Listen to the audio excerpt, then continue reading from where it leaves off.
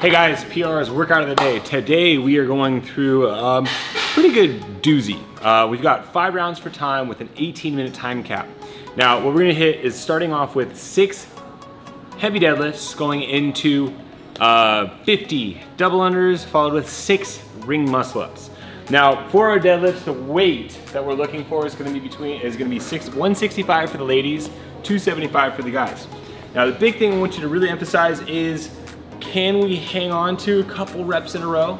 If not, singles. If you have to scale this and we go touch and go, it's too light. So let's make sure that we're working up with a heavy to challenging weight.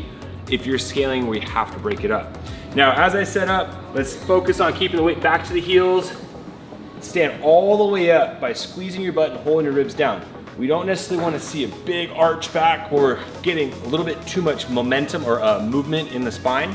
But the goal is to stay stacked, hinging at the hips, pulling through that backside while you push through the ground. Then for the double unders, we've got 50 reps. So this is a pretty big chunk. Can be a frustrating set, but what we want to focus on is let's find a rhythm where we can maintain a good breathing pattern. If we don't have double unders, let's stick with single unders. We're gonna go with 5 to 10 single unders with a double under attempt every 5 to 10 reps. So it's gonna be 1, 2, 3, 4, double. And what we wanna do is continue this for that 50 single unders, or until we can get ourselves going to single, double, or just straight double unders. Now, last but not least, the ring muscle ups.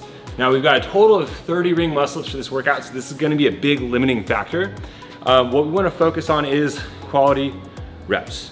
Full range of motion, good dip, good extension at the top. If we do not have that turnover consistent enough for that many reps, let's focus on scaling it back with 1 strict chin up to 1 ring dip for 6 reps. Now what that's gonna look like, we're gonna palms facing in, so that supine position. Dead hang, chin clearly over the top, back down. Then we're gonna go into a ring dip. Now for the ring dip, starting at the top, rings touch the top of our biceps, and then we press back out to finish the top. So starts at the top, down, back up. 6 reps of that is our modification. Have fun, guys.